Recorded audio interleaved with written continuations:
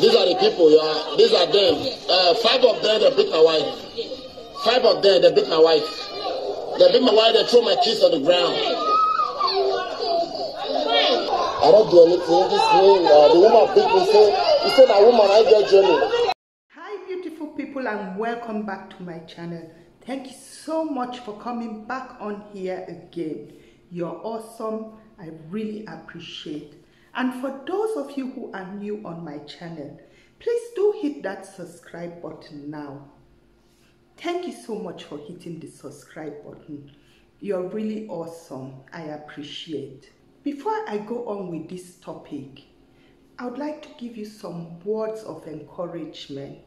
We're in difficult times. There's a lot of temptation everywhere. But may God give us the wisdom and patience to resist all this temptation and handle situations properly so that they don't escalate. This video is about a fight that took place in an asylum home in Germany. I can't really show this video here because YouTube doesn't allow such videos. So I can only show you a minor part of what happened there. But believe you me, it was a show of shame. What my people would say, yeye the smell. It was awful, it was disgusting. Women fighting each other, Nigerian women fighting each other in an asylum home. Beating each other, throwing each other on the ground, abusing each other, and all in the presence of children. All over the premises, children were running around. Little children, children that cannot defend themselves if the problem escalates. In fact, at a stage when this man was videoing this fight, he said that they hit his daughter. But if you really get to look at that video, you will see that it's like everybody is fighting everybody, everybody hitting on everybody. Here in Germany, how can this be? People that have taken all the risk, maybe their parents have sold property back home. These are Nigerians, so let me say, maybe their parents have sold property back home, have gone to all extent that these children go abroad and make a better life. Even coming here to Germany, most of these people you see fighting, most of these people fighting there, they have taken so many risks, risked their life, sometimes even the lives of their children, to come to Germany. Now, when you were coming to Germany, did you not ask yourself, how am I going to live in this country? When you go to Rome, you behave like the Romans. How can you be fighting in an asylum home, a place the government gave you to stay, while your asylum is being reviewed? They have not even given most of them their papers.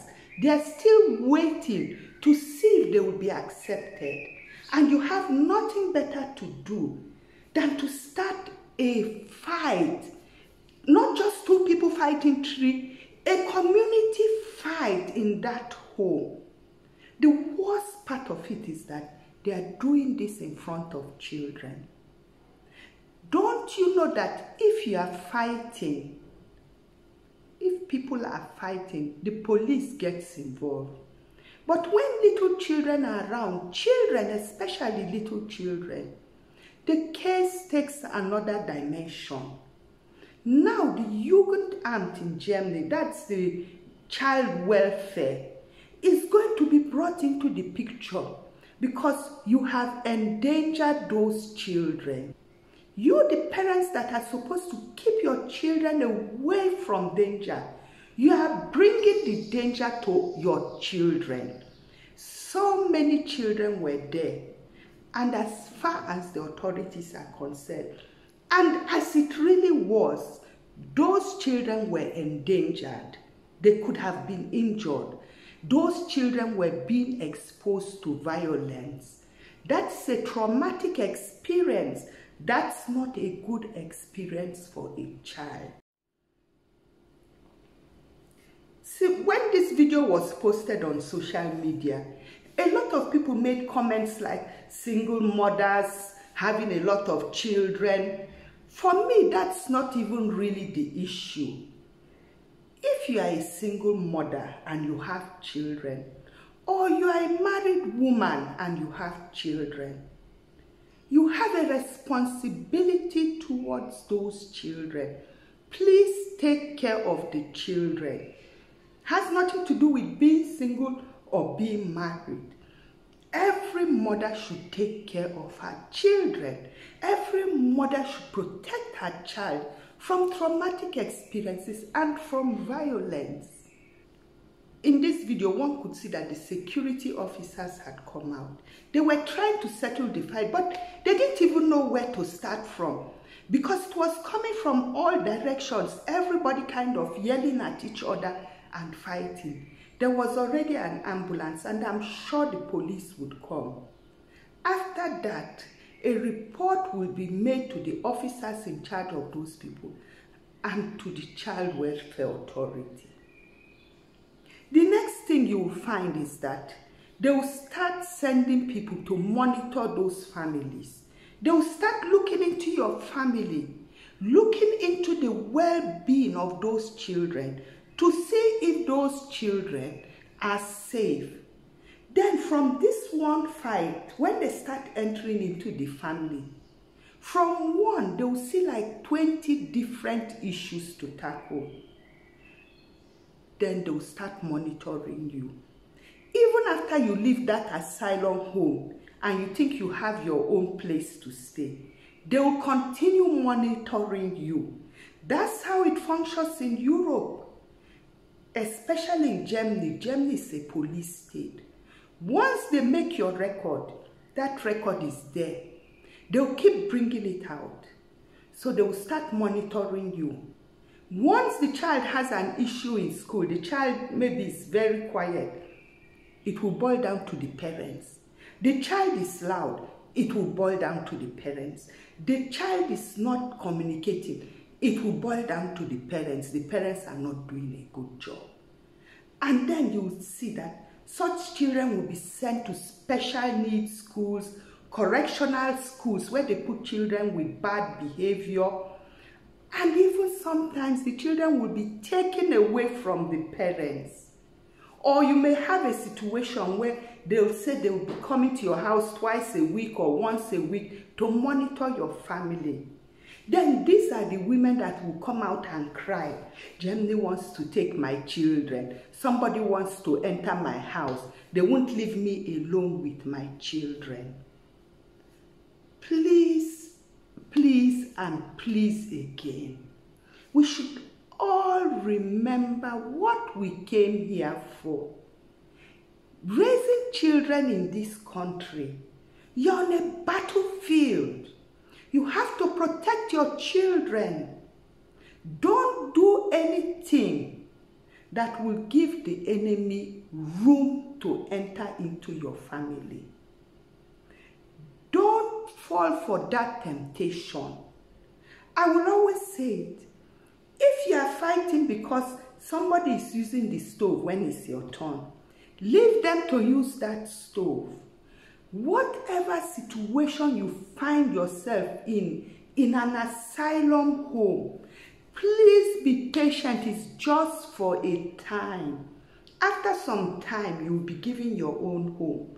When you enter your house, you close your door and you do what you have to do. And what even bothers me is that sometimes there will be men there. They will see their women or their girlfriends fighting. Instead of them to separate them or call for peace, they will be gingering the fight. Now, you will even notice that after this fight has taken place, one by one, they will start going to the authorities. They will go to the police and start reporting themselves. Not only reporting themselves, different stories will come out. Maybe you were fighting because of a stove, or you were fighting whose turn is to clean. After the fight, you will go to the police or to the authorities. You will start telling stories. A said they came from Italy, they came from Spain. Z said they are called this, but they are called that. This one claimed she's not married, but she's married. You start selling out yourself. That's another thing these fights lead to. After you finish fighting, you sell yourselves out. Then you wonder how come the government is able to deport so many people. How come the government has that information? This is a police state, and they are very good at gathering information. The thing about Germany, if you don't know the system in Germany, I will let you in on one German proverb. Die Mühle der Gerechtigkeit mahlen langsam. That means the mills for justice, the wheel turns very slowly. Whenever you are doing something or somebody is making a report about you, don't think because the police did not come that day or they did not come that week that they don't know about it. When they get that report, they will file it. When they think it's necessary, they will start monitoring you. They can monitor your phone, monitor your movement, monitor everything about you. You'll be thinking you didn't hear from them, the case is over. No. They will give enough time to gather all their evidence. And also, not just about you, but to know who you are talking to, so that they can see if they can catch a whole net of fishes, not just catch you one fish with a hook. That information, they will use it to spread a net in the water and catch enough fishes, and then they will come for you. This may even take a year or two. And then when that time comes, you will be wondering, hey, where did this come from? How did they know? But you didn't know that it was 2 years ago when you had a fight that your people, your own people, were going there to sell each other out. Please, the struggle here is real. Nobody wants to go back in disgrace or empty-handed. Please, especially ladies, please control yourselves. Control your temper. Tell the devil that the devil is a liar and stay away from problem.